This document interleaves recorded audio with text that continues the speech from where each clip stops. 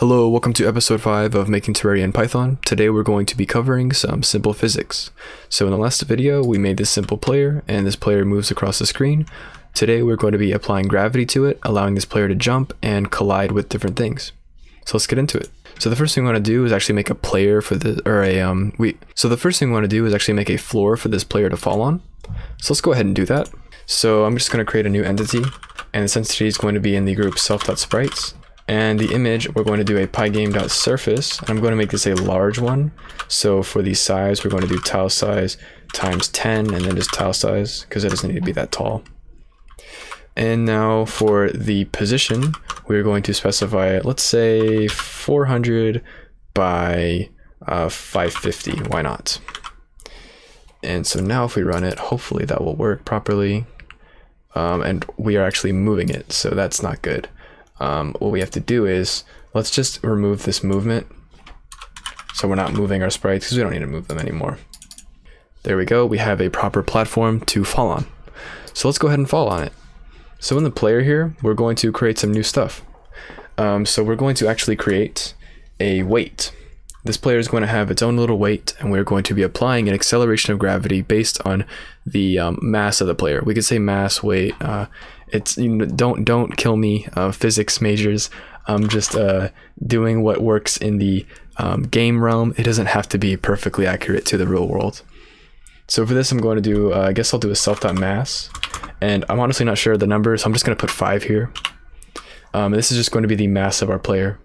And in the globals, we want a gravity constant, and I actually already have it here. And the reason we're putting it in the globals and not in the player is because the acceleration of gravity does not change based on the person. Like, we're all affected by the same amount of gravity on planet Earth, so we're going to have a gravity constant. And you'll notice that I also have a terminal velocity, and this is the same thing where we're just going to be capping the speed of the velocity of like an entity based on the terminal velocity and the mass of that entity.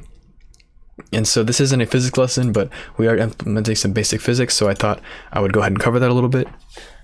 So here, now that we have a mass, what we're going to do is we're going to actually apply a constant downward velocity to our player. So what we'll do is we'll do self.velocity.y, and then we'll do plus equals gravity multiplied by mass. And this is just increasing our velocity by that calculation. And now if we run it, you'll see that we are falling at an exponential rate. It's actually not that bad. 5, pretty good. So now that we have that, we actually have to have a way to collide with the floor. And so for this, we're going to have to be able to access our block, our scene floor. So for this, what we're going to do is we're going to create a whole new group for this. And this is going to be our blocks group. And you'll notice that I already have it here. And this blocks group is just another group. I can do self.blocks equals pygame.sprite.group. And what we're going to do is, in the player, we're not going to pass it this, but we're instead going to put it in our parameters. But first we need to actually give one of these entities this block group as an argument. And so this is our floor. So I'm going to say this is our floor. And we are going to actually pass this self.blocks into our groups list. So now this entity is part of the block group. And so remember that we have an argument called parameters, and this is a dictionary. So I'm going to actually pass in the block group. So I'm going to do for the key a block group, and then for the value self.blocks. And the reason I'm using this parameters dictionary instead of just passing it in directly is because we're going to be working with multiple groups and multiple different values and stuff like that, items, weapons, all that sort of stuff. And so I prefer just having one dictionary that has all my parameters instead of having to put a comma and then put weapon group here and then one for item group, you know, all that stuff. I prefer just putting it in one dictionary like that. So for now, we are going to create our parameters section here, and we're going to do self.block group equals the parameters at, and then for the key value, we're going to do block underscore group. So now we have this block group, so let's go ahead and check collisions. So I'm going to make a new method called def check collisions, send it self, and then send it the direction that we are checking for. And this is because we want to check collisions horizontal first, then vertical next, or vice versa. But we do not want to check horizontal and vertical at the same time. And the reason is because of corner collisions. When you're using rectangles for collisions, if you collide in the corner and you're checking for both horizontal and vertical at the same time, some really wacky stuff can happen. So as a good practice, it is good to split up your collision checking from horizontal and vertical to avoid teleporting to the wrong spot because of your corner collisions. So with this, in this check collisions, let's go ahead and write the logic for collision checking. So what we're going to do is we're going to do if direction equals horizontal, and pass it for now, and then elif direction equals vertical, and pass it for now. And what we're going to do in each of these is we're going to loop through our block group and check if we're colliding with any of them. So for block in self.block group, and then we're going to do if block.rect.collide.rect self.rect. So that is if this block in the block group has collided with our block, then we're going to have a check. Since we're doing horizontal, we're going to do this.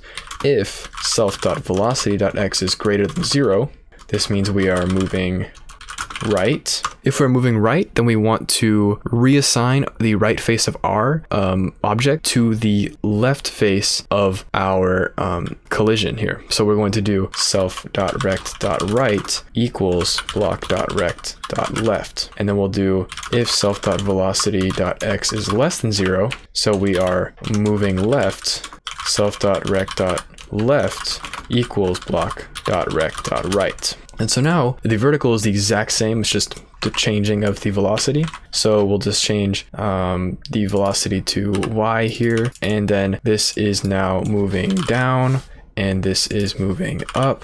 If we're moving down, we want to reassign the bottom of our sprite to the top of the collision, and then the vice versa for the other direction. And now all we have to do here is simply make two method calls to this collision in the move method. So after we apply our horizontal velocity, so we are applying horizontal velocity, we are going to do self.check collisions at horizontal. And then after we are applying our vertical velocity, I cannot spell today, then we're going to check the collisions for our vertical. And so what you'll notice is that now if we run this and all goes well, we're falling, and there you go. We have landed on our platform. And you'll notice that we actually flew through it at the bottom there. And the reason is because we have not put into place a proper terminal velocity. So let me go ahead and explain what's going on here. So we have our object. Our object is a simple square here. And this square is having a gravity applied to it every single frame. So the gravity is equal to 0 at the frame 1, then it's equal to, let's say, 1, then it's equal to 2, so it's moving 2 pixels down, that's equal to 3, it's moving 3 pixels down, equal to 4, moving 4 pixels down, etc., etc. Every single frame, it's rapidly compounding onto itself. And so the problem is that the actual floor is here, and now when we have this block, I gotta redraw it. What we're doing is the gravity is greater than the actual height of our floor. So let's say that the floor is 64 pixels tall. We are here and we are applying the gravity, which is, let's say, 80. So we're going from here all the way to here, checking collisions, and we're past it already. So we don't see any collisions. So I'll just keep on going about my day, just going all the way through the block. So we want to prevent this from happening. So we don't want to be applying a massive amount of gravity to our player. We want an actual terminal velocity to prevent this from happening.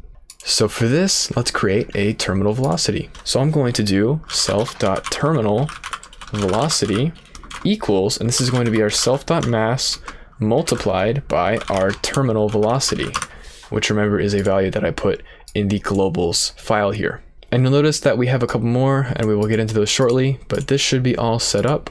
So now if we go to our player here, and in the move, after we apply our gravity here, we are going to do the terminal velocity check. So terminal velocity check here.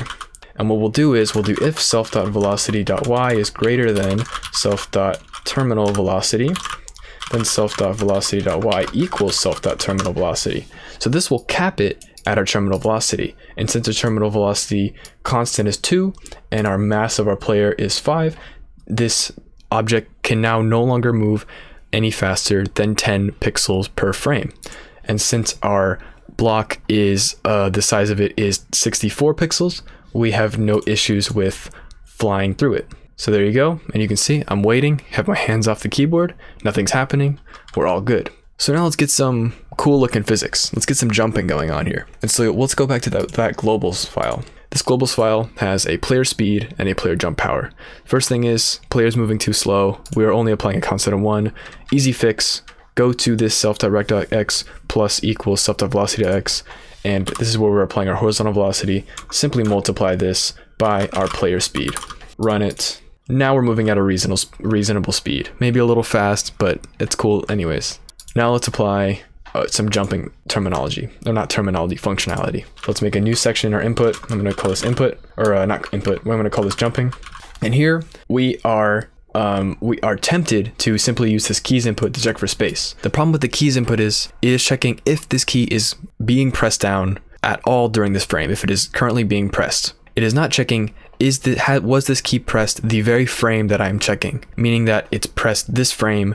If it was pressed the frame before, don't do anything.